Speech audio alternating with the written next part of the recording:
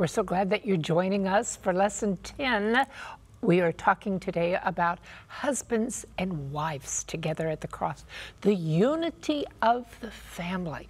It's a beautiful study. I'm Shelley Quinn. Let me introduce the rest of your 3AB and family here. Professor Daniel Perrin.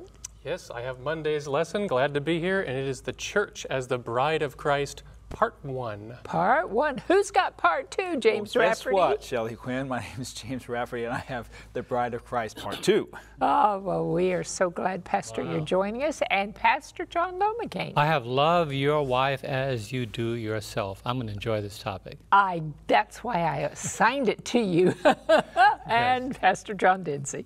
Thank you. I have Thursday, the one flesh model of marriage. Amen. Well, I'm just so excited to jump into this. Daniel, could you have our prayer, please? Love to.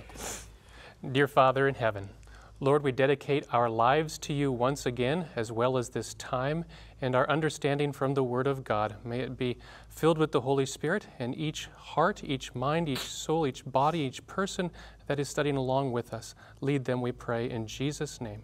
Amen. Amen. Today we are talking about husbands and wives together at the cross. What a beautiful picture of unity. Let me give you an image to put in your mind. If you think of a triangle, when husbands and wives are joined, they're here at the bottom part, they become one. A husband shall leave his mother and father, cleave to his wife, they'll be one flesh. Let's put Jesus at the apex. What happens as husbands and wives walk their journey together? The closer they get to Jesus, what's happening? The closer they get to each other. Paul begins in Ephesians 5:25 through 27 saying, husbands, love your wives. Now he's going to give us the pattern for that love. This is the love husbands are to pattern. Just as Christ also loved the church and gave himself for her, for the purpose that he might sanctify and cleanse her with the washing of water by the word, for the purpose that he might present her to himself a glorious church, not having spot or wrinkle or any such thing, for the purpose that she would be holy and without blemish, spotless. That's Christ's love for us. He wants to encourage us. He wants to develop us. That's the same way a husband is to love his wife. We saw last week in Ephesians 5:1 and 2, Paul says, be imitators of Christ. Walk as children of the light.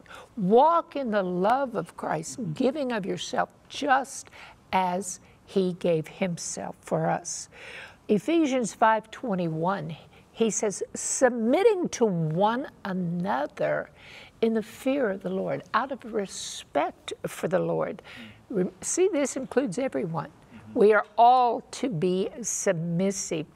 Every Christian who has the indwelling Holy Spirit, the Holy Spirit, God is love, he's the Spirit of love. God is humble.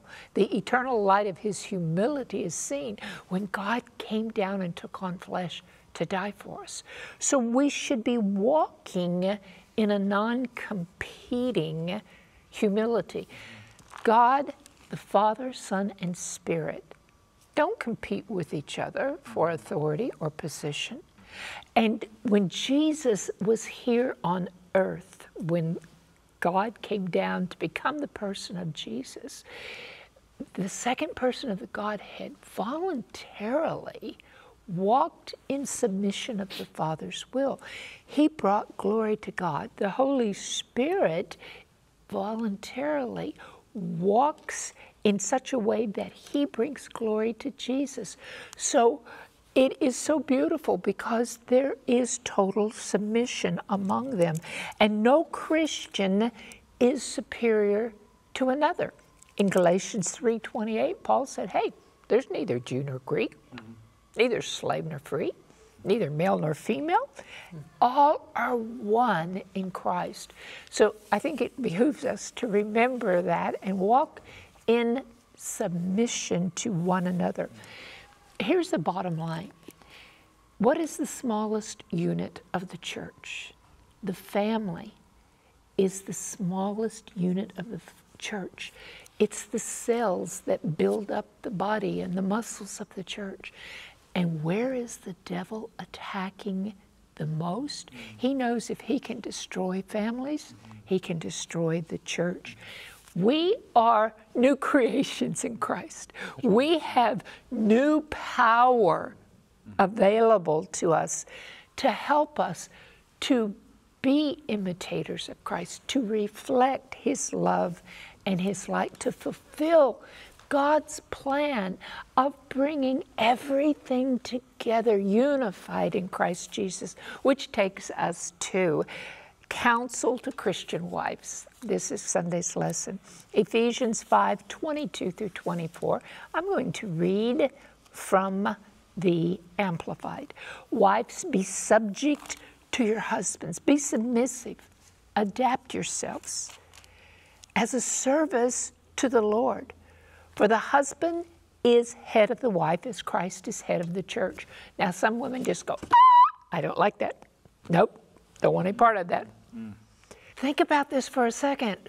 What is a body with two heads? It's unnatural. It's dysfunctional. So the husband has been appointed as the head of the family unit. Now, let me be sure I explain this. Only Christ is the head of the church, right? Christ doesn't force His will upon us. He doesn't force us to go in a certain way. He leads us by His example of love. He encourages us to work. He's always working for our eternal benefit. So being a submissive wife doesn't mean that you are giving up your free will. You know, and I think that's what some people think is, oh, I've got to walk in submission and be free. No, it doesn't mean you're going to be controlled by your husband. It means you are voluntarily, for the glory of God, allowing your husband to take that position of authority. And I have to say, it is so easy for me to be submissive to my husband, JD. JD always wants what's best for me. He encourages me to do my best. We always talk about things from all different directions. We consider each other's input. We weigh things. And when we get to an impasse, I easily acquiesce to him and say, honey, you're the head of the house, if this is what you think. But it's because I'm not being controlled. He's protecting me. And I do want to point out one thing. We're going to see this in the lesson. Submission is only warranted to a husband who is loving and supportive. Ephesians 5:25, this is the counsel to husbands. Husbands, love your wives just as Christ also loved the church and gave Himself for her. Christ gave His all in self-sacrificing love for the church. And the husband is to follow His example. His authority as head is also his responsibility before God to love his wife and want what's best for her. It is not to exercise total control, but I want to tell you something, husband. It is also not to support her in sin. If you have a wife who has the sin of idolatry and say it's excessive spending, you aren't, because you are loving her with self-sacrificing love, supposed to support her in that. We've got to be practical here. Anytime in holy matrimony that we find sin, it's an abuse of the relationship. Paul said in Colossians 3:19, husbands, love your wives. Do not be bitter toward them. So communication is the relationship. You need to learn to communicate with one another. Now, the call to the wife to be submissive, I want to read from the Adult Bible Study Guide. Dr. McVeigh says, the passage presumes a loving, caring marriage, not a dysfunctional one. This verse should not be interpreted to allow any form of domestic abuse. Submission does not include the extraordinary circumstance of abuse. Abuse is sin.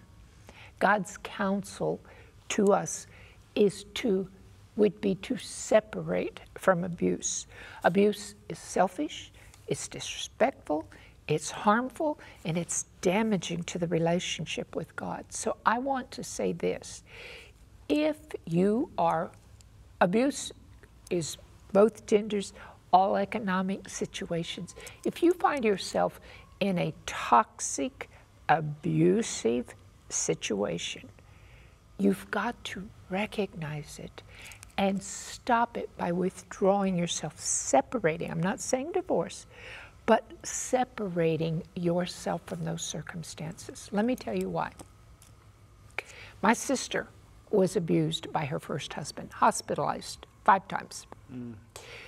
The counsel to her was, you just need to learn to be a better wife, love him more, be more patient, do this, pray more. No, I believe that God can do miracles, but an abusive, toxic person is not responding to the Spirit of the Lord. It's not your fault if you're being abused. It is a sin, and for the protection of yourself and your children, you should separate to hopefully give your partner the opportunity, the wake-up call to come to the feet of Jesus, to repent, that you can be reconciled. It isn't easy, but it's necessary. And I want, if you're going to stop the unending cycle of abuse, let me give you some spiritual counsel that I gave to my sister. 2 Timothy 3, 1 through 5. Paul says, know this, in the last days perilous times will come.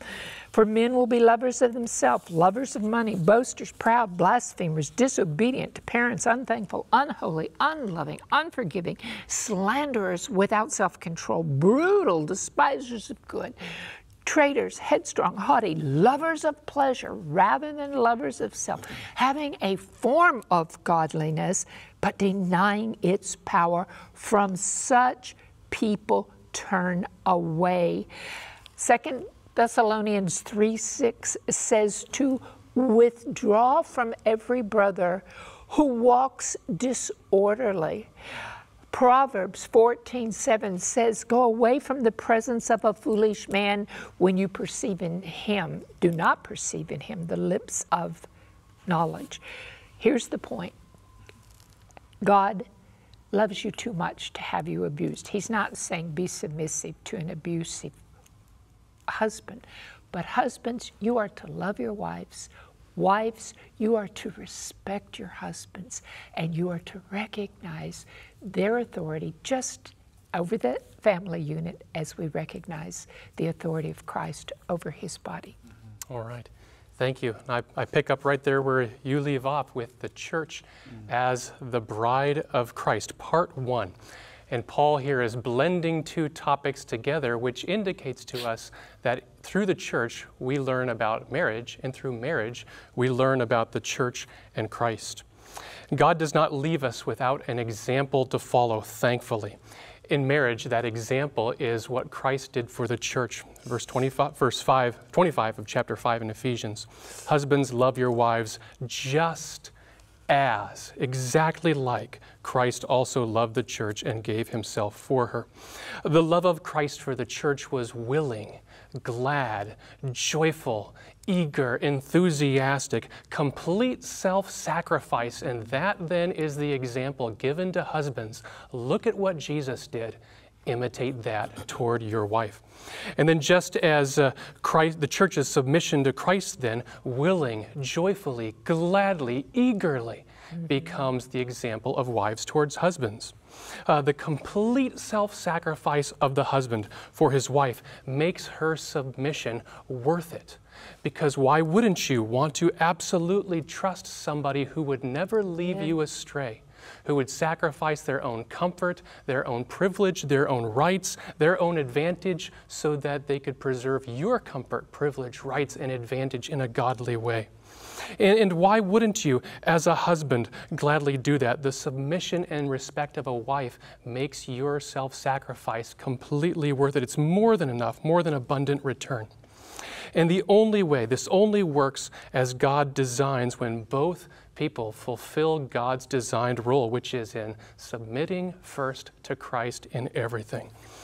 Because marriage is more than just a human relationship. It is a symbol. It is a teaching tool. And it is a symbol of our relationship with Christ. And by entering into marriage, we as Christians, we agree to illustrate something about God. And this is why we do need to put that decision to marry before God and say, Lord, I know that you want to be seated in the midst of every relationship so that it expresses what you're like, particularly in marriage. And for those of you who are considering marriage, kneel down and pray and say, Lord, lead me to who you would have me be united with so that it illustrates you, so that we are more effective for you together than we would have been apart. We would never think of taking God's name in vain, but when we enter marriage without His instruction, we risk presenting an illustration of God's name and character that is not what He would have chosen. In marriage, we are acting out a part of the plan of salvation, and that part is the church's relationship to Christ. Every relationship of ours exemplifies what God wants. And so we don't compartmentalize our relationships and say, this is mine. No, they all belong to Christ and illustrate Him. Every truth about Christ should be seen in our marriages. That's right. It's a teaching tool. And so we ask, God, what do you want me to learn through my marriage? What do you want me to illustrate and demonstrate through my marriage? This is one reason why marriage is holy. Like a priest who administers sacred and holy things, so also is marriage. Every marriage is a mini sermon. I guess not a mini sermon, it's a lengthy sermon.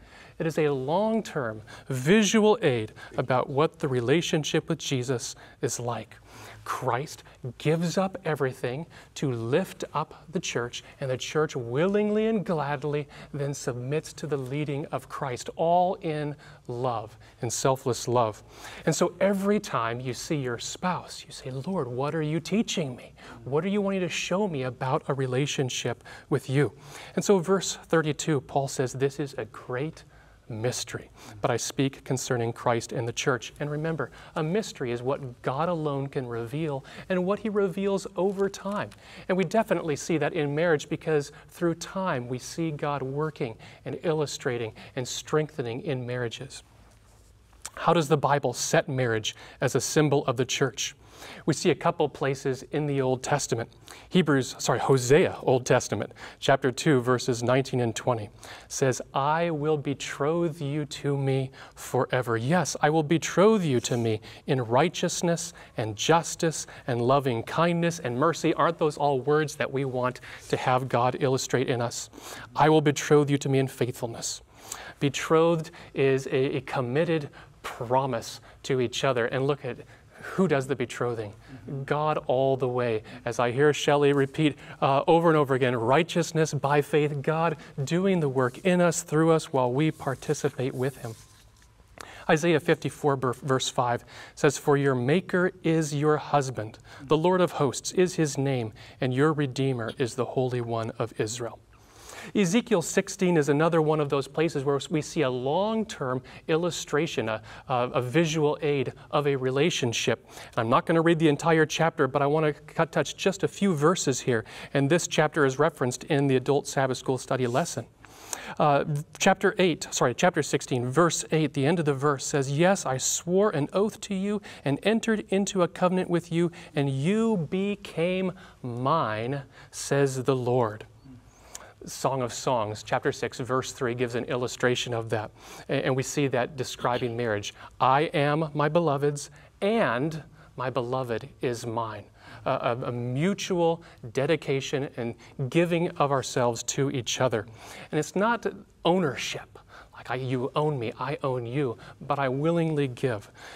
All right, verse 9 there in Ezekiel 16 talks about being washed All right, and then verse 10 talks about being clothed, and verse 11 talks about being adorned, and we find all those subjects addressed here in chapter 5 of Ephesians. Listen to Matthew 19, verses 5 and 6, and I know this is addressed a little bit later, but Jesus, quoting here Genesis 2, verse 24, says, "For this reason, a man shall leave his father and mother and be joined to his wife, and the two shall become one flesh. So then, they are no longer two, but one flesh. Therefore, what God joined together, let no man separate." Notice who's the main character here. It's not the husband, and it's not the wife. It is God. God joins them together. God does it. We may say things like, "I chose a spouse," or "I got married," but God is the one who is to do it. He is the one who is to be lifted up in marriage. Any blessing that comes through marriage, it's not because we're such great husbands or wives. We're not, but because God is. And so it is with the church. God's the main character. And that goes without saying, but there are so many ways that we deal with church business in a Christless way. We can put a lot of things before God in the church and begin bearing burdens that He hasn't placed upon us, being loveless in both church and marriage. There's two ways that God is to be the main character in marriage in the church. And one of them is that He pays the bride price. It says He gave Himself. We don't like the idea of paying a bride price. But honestly, if you had to pay what your spouse was worth, you would never afford it. The custom was known then, and it simply conveys to us that the bride is of a high value. And of course, our world tries to twist that reality. Proverbs 31 verse 10 says it, "Who can find a virtuous wife? For her worth is far above rubies. And whoever finds a wife finds a good thing," Proverbs 28:22. And what's the price? Jesus pays Himself, purchased by His blood. But then the other thing that Jesus does is He prepares His bride. We think of a bride as readying herself, dressing in a white gown, arranging her hair, but with God there's no surprise when He meets us. He is involved with every step of the way. Verse 26 says He washes her with water, with the Word. That's an intimate picture there, but washing means taking things away that don't belong. God wants to do that to His church. Teachings that don't belong there, ideas that have been left over that from misunderstandings. God says, I want to wash those things away. And then it says that He wants to adorn or dress her and present her a glorious church without spot or wrinkle or blemish or any such thing, that God then adds truth, adds a correct understanding of His Word so that we are based on the Word of God. No spot. That would be a teaching that doesn't belong there, something that is not right. No wrinkle. Think about a garment that you wear for a long time and it's become stretched out. Sometimes there's teachings and traditions that have hung around for a long time. And then no blemish. Nothing is wrongly formed. Nothing is out of place. God puts in order each of the things we are to understand and believe as a church. And as I end here, Ellen White says this in Last Day Events, page 52, "The church, enfeebled and defective, needing to be reproved, warned, and counseled, is the only object upon earth upon which Christ bestows His supreme regard. Christ loves His church." Very beautiful teaching. Thank you, Daniel. We are going to take a short break. We'll be right back.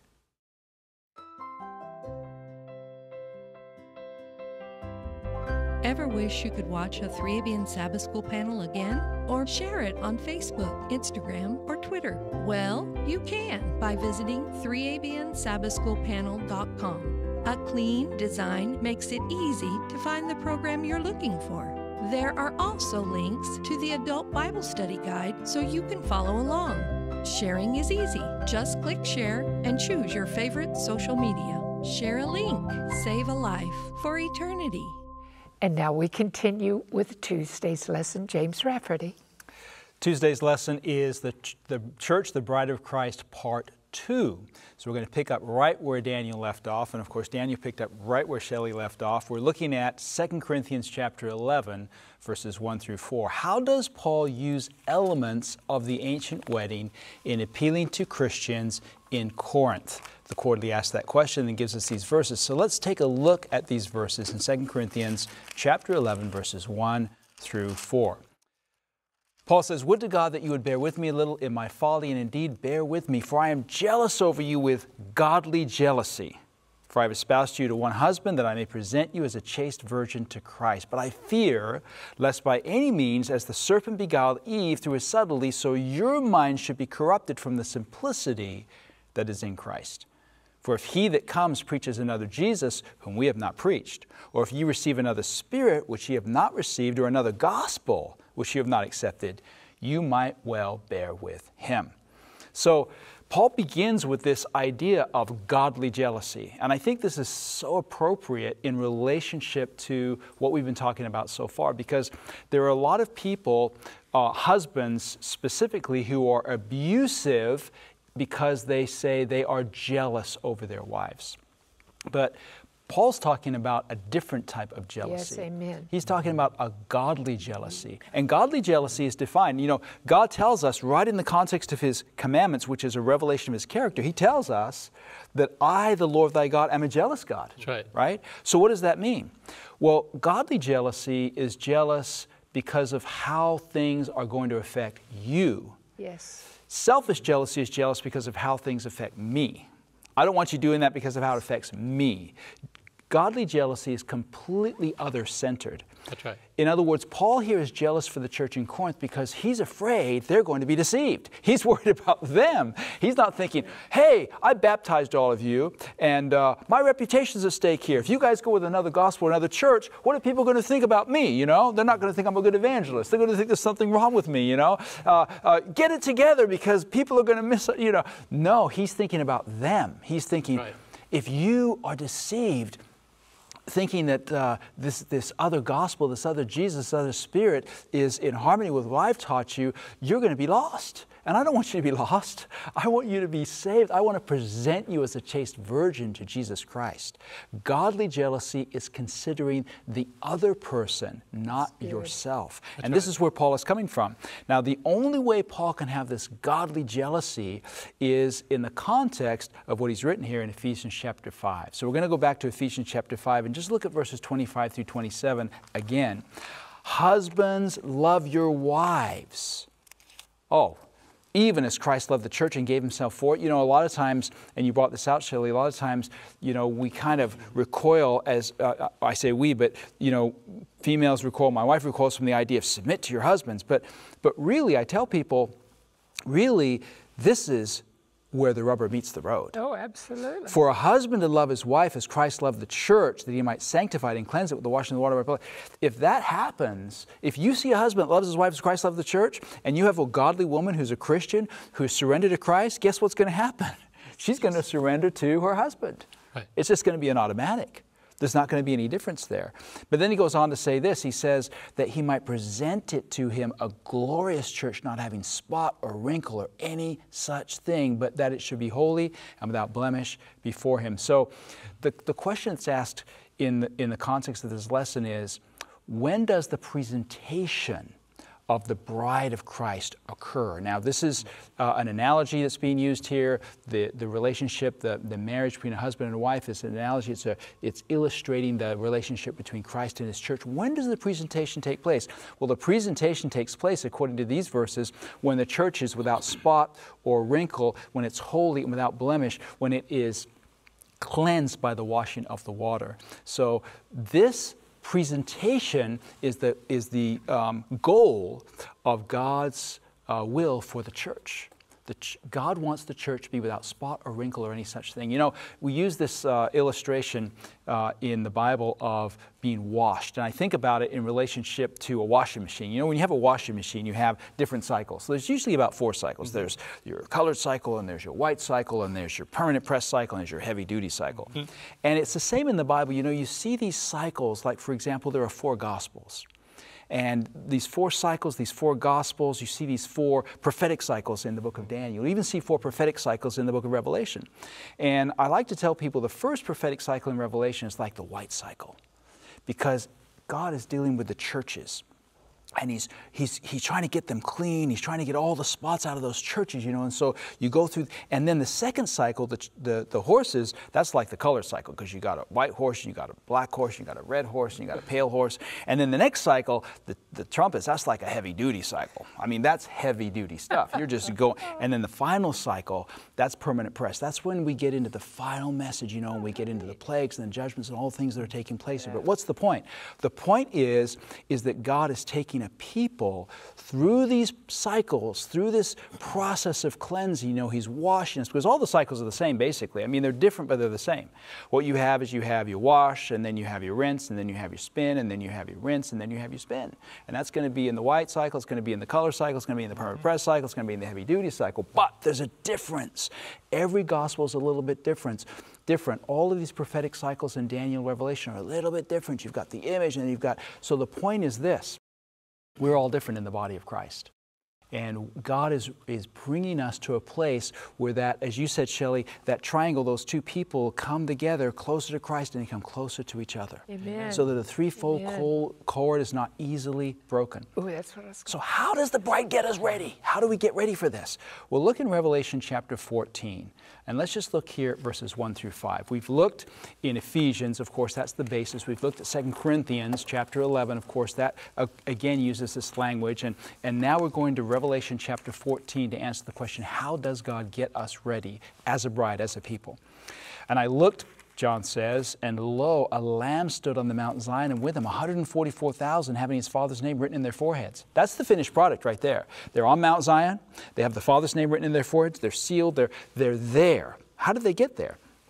And I heard a voice from heaven, as the voice of many waters, as the voice of great thunder, and I heard the voice of harpers harping with their harps, and they sung as it were a new song, verse 3, before the throne and before the 4 beasts and the elders, and no man could learn that song but the 144,000 who were redeemed from the earth. These are they which are not defiled with women. So Paul's prayer, Paul's purpose, Paul's jealousy is being answered here. They're not defiled women, they're virgins, just like what Paul wanted, what he prayed. I want you to be chaste virgins.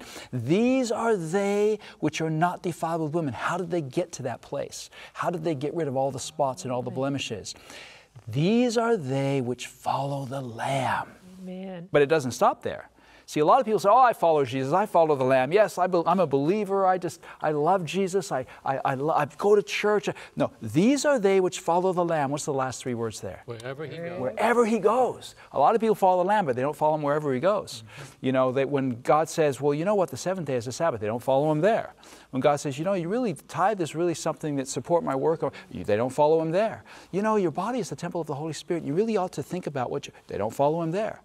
They're willing to follow when it comes to, I'm saved and I'm going to heaven, God's forgiven my sins, and that's the end of that. But when it comes to following Him wherever He goes, God is developing a bride down through time. Old Testament, as Daniel shared, into the New Testament. Yeah. God is developing a bride, not a bride that He's abusing in any way, shape, or form. This is a free choice that we make. God is developing a bride that will so fall in love with Jesus that they'll just want to be with Him wherever He goes. I think of the author of the book of Revelation. That's the attitude he had. He just wanted to lean on Jesus' breast. He just wanted to be wherever Jesus was, that's where he wanted to be. Right. That's the kind of love God is developing in our hearts. As you said earlier, we can't do that. We can't do that. That's the new covenant. That's the everlasting covenant work of God to do that. They follow the Lamb wherever He goes. They're redeemed from among men. They're the first fruits unto God and to the Lamb. In their mouth is no guile, for they are without fault before the throne of God. One last scripture, Revelation chapter 19, verse 7. Let us be glad. Revelation 19, verse 7, and rejoice and give honor to Him. For the marriage of the Lamb is come, and His wife has made herself ready, and it was granted that she should be arrayed with the fine linen, clean and white, for the fine linen is the righteousness of saints. Amen. Here we have Paul's Ephesians epistle answered. And notice what it says here. It says, let us be glad and rejoice and give honor to Him. It's not talking about giving honor to the church. It's not talking about giving honor to the people. It's talking about giving honor to Him. Why? Because the marriage of the Lamb has come and His wife has made herself ready. How did that happen? Give honor to Him. She was granted, verse 8, that she should be arrayed in fine linen, clean and white. The fine linen is the righteousness of the saints, and the righteousness of saints comes from the Lord, our righteousness. Amen. Thank you, James. Thank you, Daniel. Thank you, Shelley.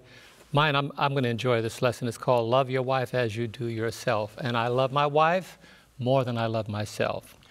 Ephesians 5, verse 28 to 30. So, husbands, in light of the fact that he presents himself to his wife, that he submits and he wants to purify her, in light of that, so husbands ought to love their own wives as their own bodies. I love the way this passage ends in Ephesians 5:28. He who loves his wife loves himself, for no one ever hated his own flesh, but nourishes and cherishes it, just as the Lord does the church. For we are members of his body, of his flesh, and of his bone.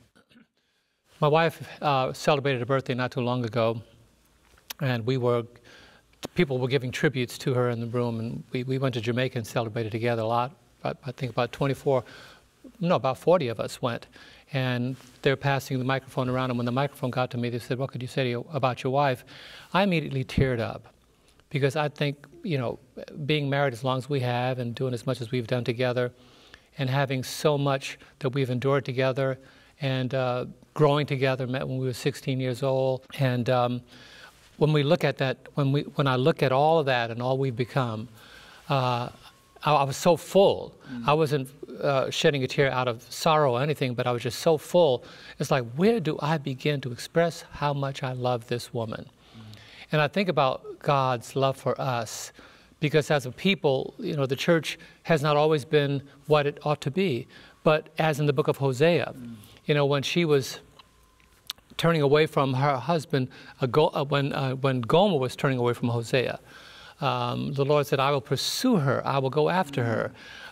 And then when she pursued everything, when she pursued everything that she thought would bring her joy and it didn't, she said, "I will go back to my husband, for it was better with me then than it is with me now." And I think of how much Christ gives for the joy of his church. So Paul brings out these beautiful principles, and I love the fact that Dr. John McVeigh brought them out so wonderfully. So I'm going to bring them out in 9 different points, and hopefully I'll have a chance to end with a quotation that I chose from the book Ministry of Healings. But the question asked in the lesson, what new argument does Paul use to encourage husbands to practice tender love toward their wives, opposite than what you talked about, abuse? The opposite of that is practicing tender love. And thank you for that illustration, prophetic illustration of the connection to Christ and his church. Love it. And Daniel, you were just right on point all the way through. Thank you for your professorship and approach to the Word of God. But I love these principles brought out in the Word. We find here submission to one another, Ephesians 5, verse 21 to 23. You all talked about that, so I'm not going to repeat the passages. But submission does not require the surrender of individuality, but the recognition that we are stronger together. That's the beautiful thing about it. There are times my wife and I are on completely different pages, but we stop and say, okay, let's look at this. Which one is better? Okay, great, let's go with. And I'm not a person that's sold on the fact that I have the best ideas all the time, and neither is she. So we submit to one another in the fear of the Lord, recognizing that, hey, and this is something I tell all the couples I counsel, you win together or you lose together. No husband wins an argument and the wife loses, or the other way around. You win together, you lose together. When a basketball team starts to argue amongst themselves, they are going to lose the game. Never think that you are going to argue to win an argument against your spouse. You both lose or you both win. So you need to build on principles that strengthen your marriage. Be willing to understand each other's point of view on topics that you don't agree on. Vitally important. And agreeableness is far more important than just agreeing. It's the fact that the spirit behind it is more important than the very thing itself. So here's the first thing. Avoid situations that threaten spousal unity. Matthew 19, verse 6. So then they are no longer two, but one flesh. Therefore, what God has joined together, let no man separate. When you recognize you are one, allow nothing or anyone to threaten that unity. Even your choices. Don't allow your choices to threaten the unity that is only found in the holy confines of marriage. Secondly, when peace is the focus, the marriage will be blessed. Ephesians 4, verse 2 and 3. With all lowliness and gentleness, with long-suffering, bearing with one another in love, endeavoring to keep the unity of the Spirit in the bond of peace. When peace is the focus, the marriage will be blessed. The third thing, nurture the highest principles of marriage. What is that highest principle? 1 Corinthians 13:13. Now abides faith, hope, and love. These three, but the greatest of these is love. Make love the highest motivation in your marriage. Fourth principle, implement virtues that will not become self-centered. Thank you for that. I love that when you talked about that. Jesus is not self-centered, and we should not either be that type of thing, that type of person, that type of characteristic. 1 Corinthians 13, verse 4 and 5. Love suffers long and is kind. Love does not envy. Love does not parade itself, is not puffed up, does not behave rudely, does not seek its own, is not provoked, thinks no evil. Be careful, and I've said this to people, and this is true about us. When somebody comes and says something to you about your husband or your wife, go check with them first to see whether or not that's true. A lot of times we say to our wife, what did you do? What did you do? Why would you do that? What are you talking about? You believe them over me? That has destroyed a lot of marriages. When people have easily accused a spouse, and we took their word over the word of our spouse. Check it out. Come to them. Ask them, did this happen? And then make the decisions accordingly. The other one is pursue love and faithfulness. Proverbs 3, verses 3 and 4. Let not mercy and truth forsake you. Bind them around your neck. Write them on the tablets of your heart. And so find favor in high esteem in the sight of God and man. Amen. Pursue that. Pursue that faithfulness. Let love and truth, let mercy and truth not forsake you. When you have truth in your marriage and you have mercy, remember, something may be true, but if mercy is not included in that, even in God's law, the only thing higher than God's law is God's mercy. When you look at the most holy place, the Ten Commandments are inside the Ark of the Covenant, and the mercy seat is above that. Something may be true, but seek to implement mercy when that person is broken. Number 6, build up and encourage one another. 1 Thessalonians 5 and verse 11. Therefore comfort each other and edify one another, just as you also are doing. What you want your wife to do for you, you do for her. What you want your husband to do for you, you do for him. Don't seek to make it a one-way. Somebody once says, you know, marriage is 50-50. And I tell them, if you think that's the truth, you don't know math and you don't know women. You know, it's not 50-50. Or men. It's not 50-50 because some guys require more of their wives than God requires of us. Some women want more from their husbands than God wants from us. As one person went shopping, and you heard the story, says, you know, she called him and said, this coat costs this much. And he said, no, costs too much. And she heard, no, costs too much. But he said, no, costs too much. And she came over with the coat. She said, honey, thank you. He said, no. I said, no, costs too much. She said, but I heard you say no, costs too much. Watch out when what your choices are and your decisions are cause your marriage to suffer somehow, either financially or spiritually. The other one, number 7, make love the motivating reason behind your actions. Don't do it because you think, what are you complaining about? I give you everything. It's not what you do, it's why you do it. The Bible says here, let all that you do be done with love. 1 Corinthians 6 and verse 14. Number 8, be kind and compassionate. Ephesians 4:32. And be kind to one another, tender-hearted, forgiving one another, even as God in Christ forgave you. That's one of the hardest things sometimes that happens in marriages. When one or the other has some kind of transgression looming, forgiveness frees both of them. Frees one from pain and hurt and anger, and frees the other one from the constant barrage of guilt. That's why my point number 9 is significant. be willing to forgive and restore each other. 1 Peter 4:8, and above all things, have fervent love for one another, for love will cover a multitude of sins. So Paul was right. Those husbands that love their wives love themselves. Christ is our example. I pray that you're that kind of husband and you're that kind of wife. Amen. Amen. Thank you so much. What a tremendous lesson. But we're not finished. We have Thursday's portion, and my name is John Dinsey, and the title is The One Flesh Model of Marriage. After hearing these things, I think it would be good to share some things that are considered record according to the Guinness World Book of Records. It says the shortest Hollywood marriage. The shortest Hollywood marriage on record was between screen legend Rudolph Valentino and actress Jean Acker. Valentino and Acker married in 1919.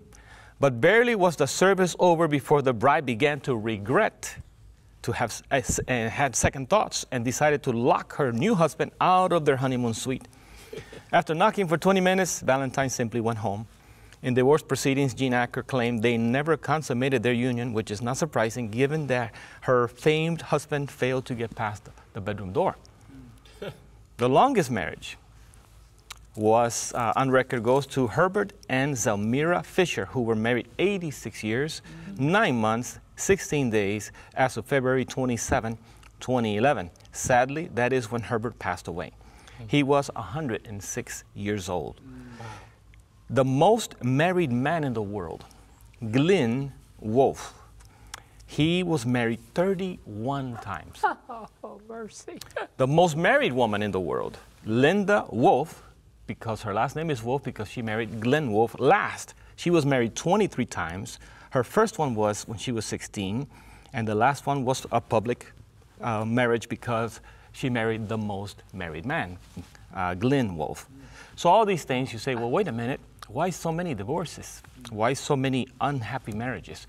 If we would follow the biblical principles, we will have less trouble in this world. And we have heard godly counsel from God's Word from Sister Shelley Quinn, Daniel Perrin. We have Pastor James Rafferty and Pastor John Lomacang. You know, when we go to God's Word, we understand that we should consult the Lord in every decision, and marriage is one of them.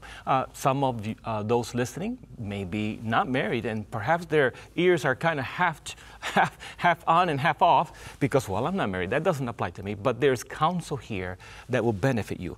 For me, I understood I better seek the Lord because I had seen some friends and family get into divorce situations, and I said, I gotta pray. I gotta ask the Lord for guidance.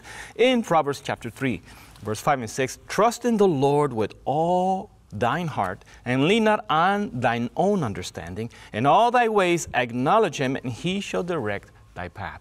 And I think everyone here has gone to the Lord in prayer, asking for the Lord to guide them, because we do not want to make a mistake. We need the wisdom of the Lord in making these decisions.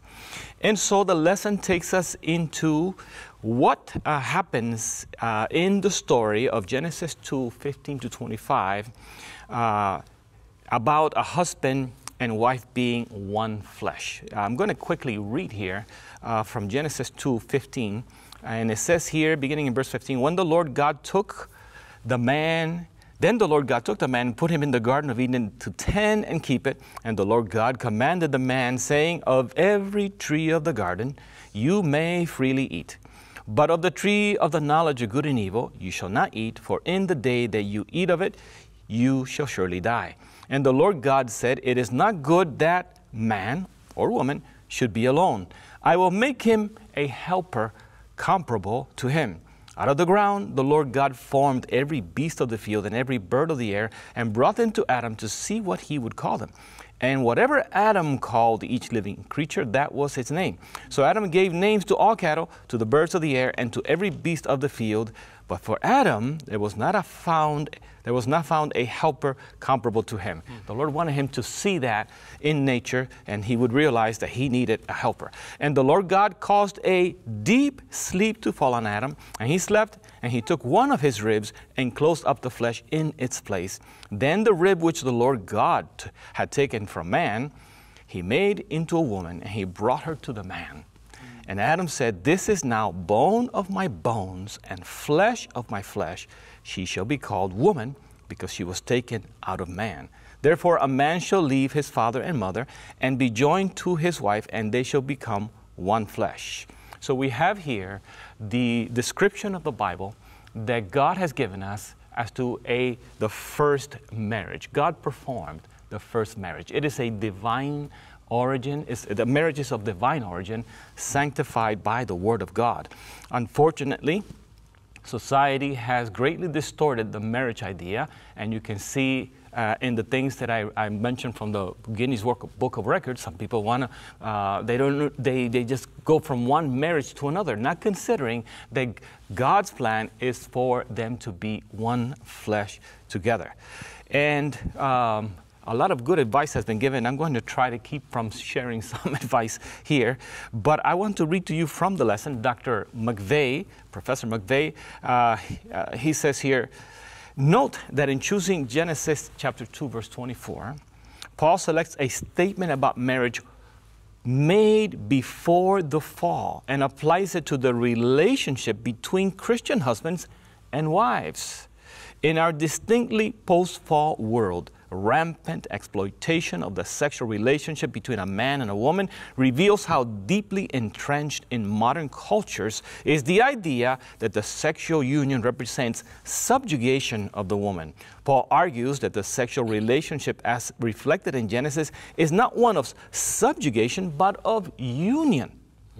It does not symbolize or actualize the dominance of the male, but the union of husband and wife, so much so that they are one flesh. We may look to both Ephesians chapter 5 verse 21 through 33 and Genesis 2:24 then for an important countercultural and corrective theology of marriage and sexuality.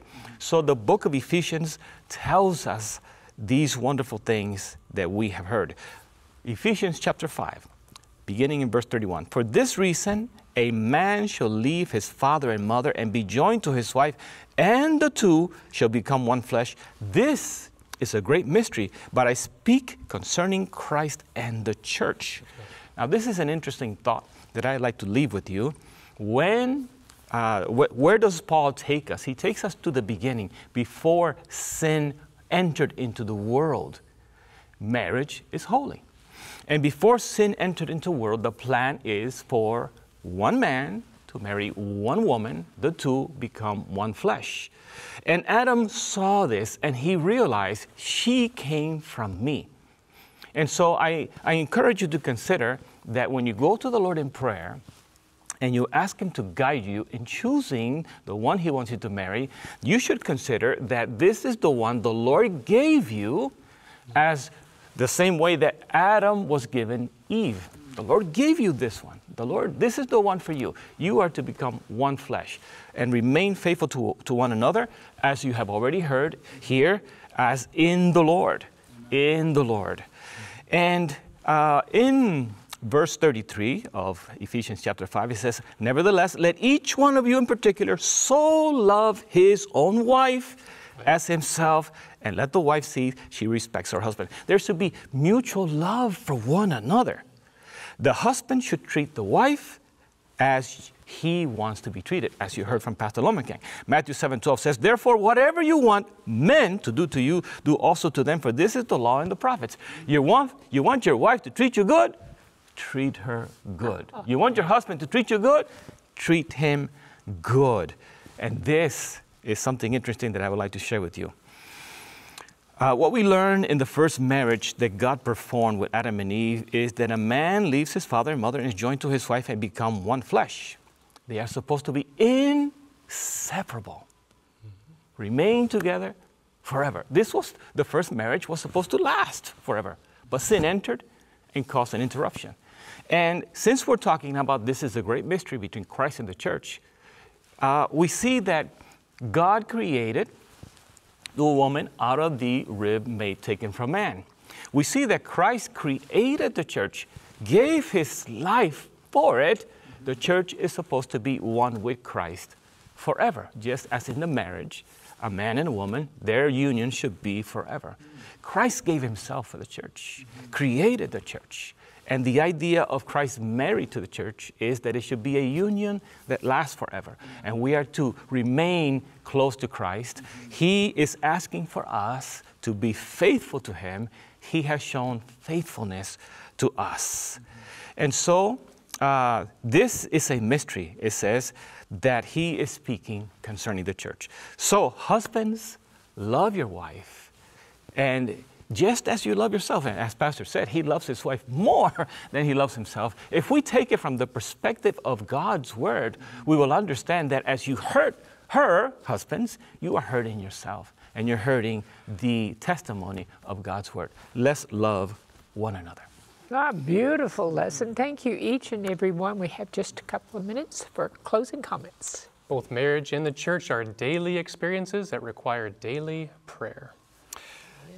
The church is a type of marriage, the relationship between God and His people, and we find that God is our husband and He's a jealous God, and we're going to see just how jealous He is when we get to the end of Revelation, when He protects His bride from the beast and when He avenges His bride of those who've tried to harm her. So God wants us to be protective of our wives, but He also wants us to know that He's protective of us and He loves us and watches over us. Yes, very quickly, Ministry of Healing, page 360, paragraph 2. Though difficulties, perplexities, and discouragements may arise, let neither husband nor wife harbor the thought that their union is a mistake or a disappointment. Determined to be all that is possible to be to each other. Continue the early attentions. In every way encourage each other in fighting the battles of life. Study to advance the happiness of each other. Let there be mutual love, mutual forbearance. Then marriage, instead of being the end of love, will be, as it were, the very beginning of love. Amen, amen. And I like to close with something you heard before. You know, the closer you come to Christ, the closer you will come to one another, as it was illustrated by Shelley Quinn. This is a wonderful thought, and you should consider it for your marriage. Well, you may at home be saying, there's something wrong with my marriage. Where do I begin? I want to pray Paul's words over you, that God would grant you, according to the riches of His glory, to be strengthened with might through the power of the Holy Spirit. God pours His love into our hearts by the Holy Spirit, that you would be rooted and grounded in the love of Christ, that you then can love your husband and love your wife as He wants you to become one. Join us next week, Lesson 11, Practicing Supreme Loyalty to Christ. Bye-bye.